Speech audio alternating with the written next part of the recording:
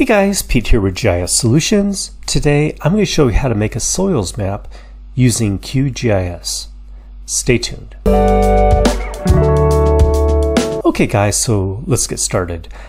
So the first thing we need to do is get the soils data, and the best way to get that is to open up a web browser and search for FAO soil map. Your first result should be this link right here.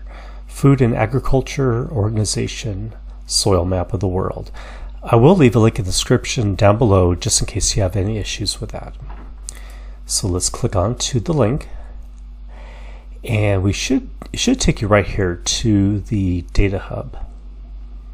So this is the soil map of the world. We have the legend, and the data is either worldwide, North America, South America, etc. Now in my example, I'll use the whole world, and I will just query on a particular country at random. But if you don't want to do that, you would just click on to report to access the shapefile format. So let's go ahead and select this link here for the worldwide data set. Okay, so it's going to provide some information here. There's going to be some PDFs of the different regions of the world, all the different continents here.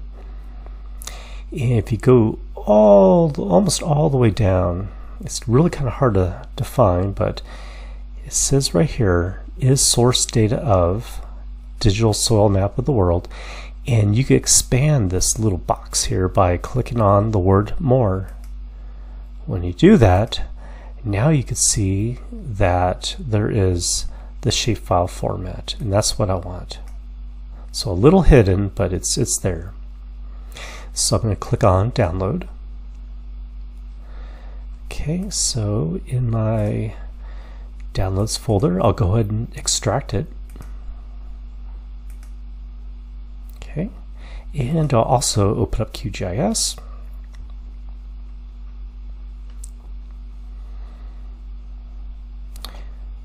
Okay, so in QGIS, I'll go and add the shapefile. So to do that, I come up to the top toolbar, under Layer, Add Vector Layer.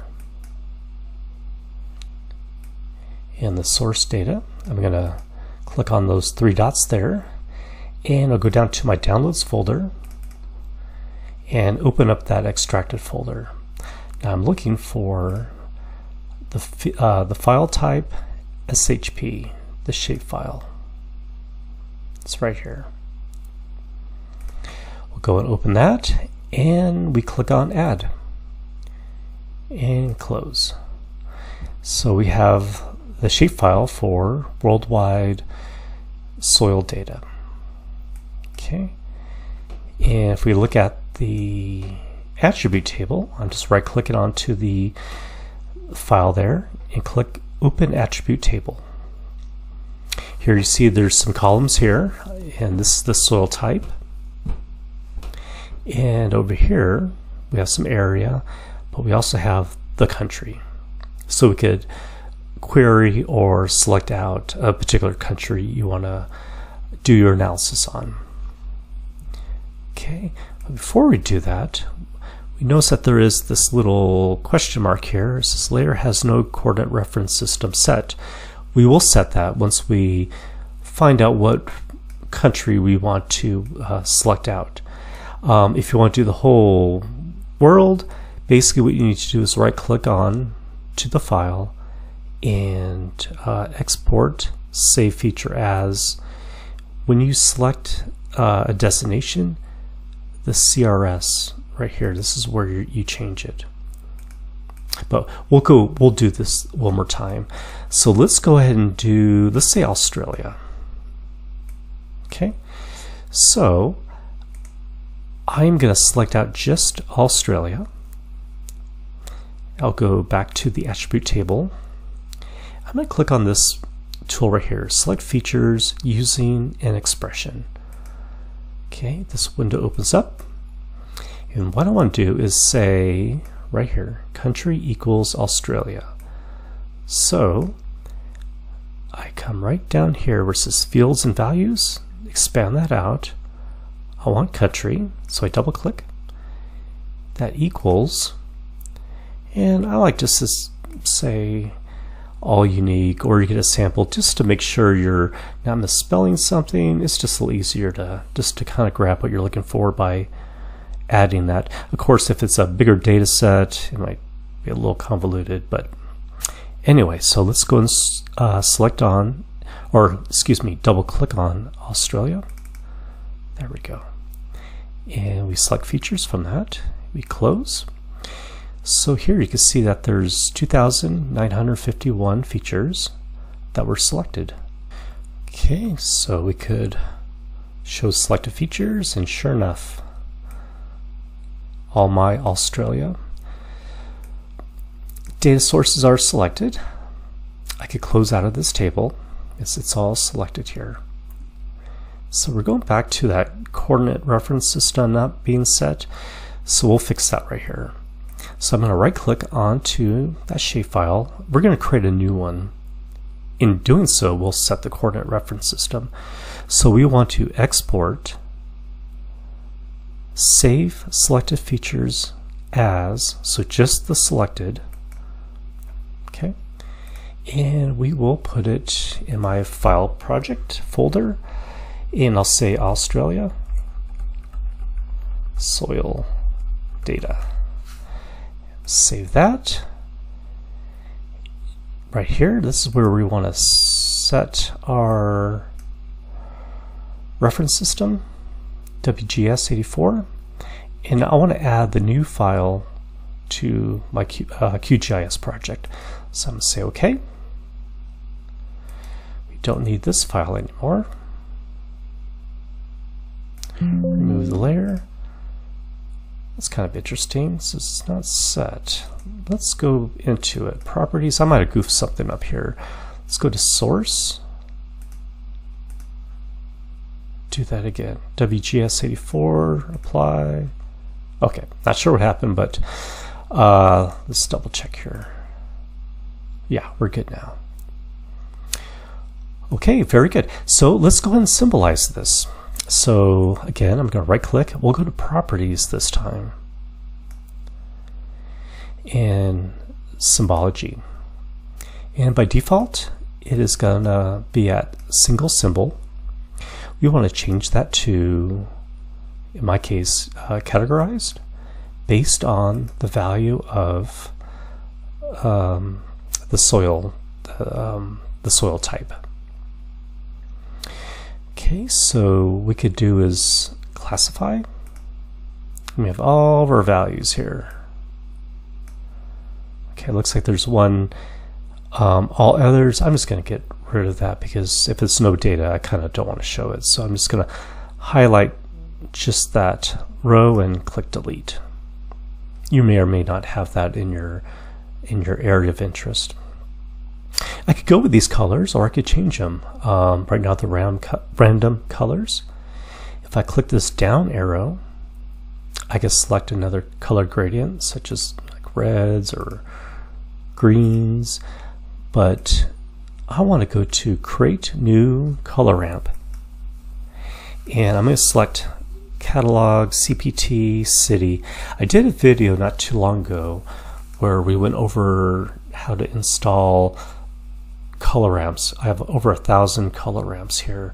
I'll leave a link in the description down below on that video. I'm going to select topography, and I'll select that one. I'll click OK and click apply and OK. Okay, so starting to get there. And going back to my attribute table, so again what we did is filter by Australia, and these are our soil types here.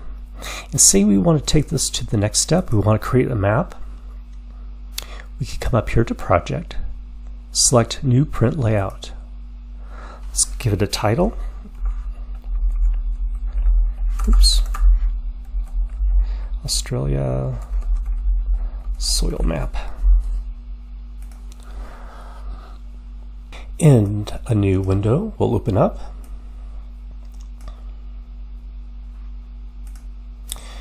Okay, so we could right click and go to page properties, and we could change the size. So by default it looks like it was A4. I'm just going to say letter landscape just for this example. That looks good. And let's add that map to this. So we come up here to the top where it says add item, add map. I'm just gonna left click on my mouse, hold that down, and just select out the whole extent there. And I can use this tool here, move item content, to maybe center it perhaps.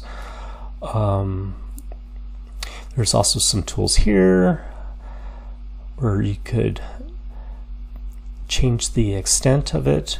You could also use the roller on your mouse to kind of zoom in, zoom out. Yeah, this looks fine. Say I just want this. We can now add a legend, and that tool is right here, add legend. And I'll just kind of draw a little rectangle where I kind of want my legend. Now it's all going to be in one column here. So to kind of clean this up, we could just right click on the selected item. And actually what it might do is go over to this map here and click the lock button. So I'm not really messing with the accidentally maybe changing the zoom or something on my map here. So that's locked in. But I do want to make sure that my legend is selected because I want to adjust it a little bit. So I right click and select item properties. I could give the legend a title, but I'm not going to do that at this point. Auto update. Let's go ahead and we'll come back to that. Let's go down here to columns and say, let's say 8. See what that looks like. And we want to split the layers. Okay, so that's looking a little better. I can bring that down here.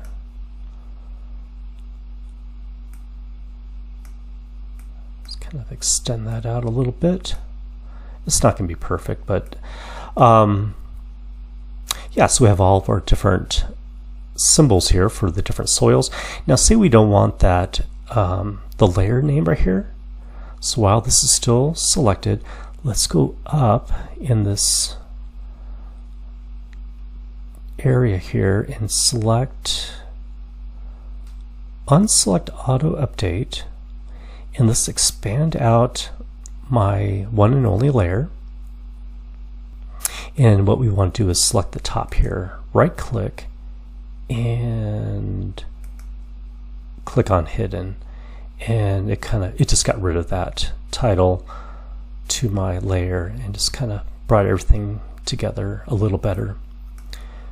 Yeah, so that looks good.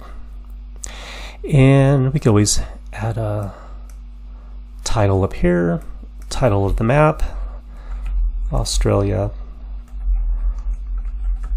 soil map. Let's do something like that. We can change the appearance, maybe the color, how it's justified. Okay, let's change the size here, and we could go say bold, change the size to maybe, I don't know, let's see what 24 looks like. We could bring this out a little bit, maybe center everything. Again, you can spend a lot of time, just really tinkering with this, trying to make it look nice, but I just want to show you guys just a quick example here, how to complete the look of this map here. We can add a nice little scale bar here, 500 kilometers, and if you desire, you can always throw a little north arrow to the map. Anyway, so you guys get the point. I'll just remove that because it looks a little hideous. Anyway, so I hope you guys found this useful. By all means, if you have any questions, please feel free to leave a comment down below. If you're new to the channel, welcome. I encourage you to click the subscribe button because I do put out videos pretty frequently, and I do appreciate the support. And as always, thank you so much for watching, and we will see you next time.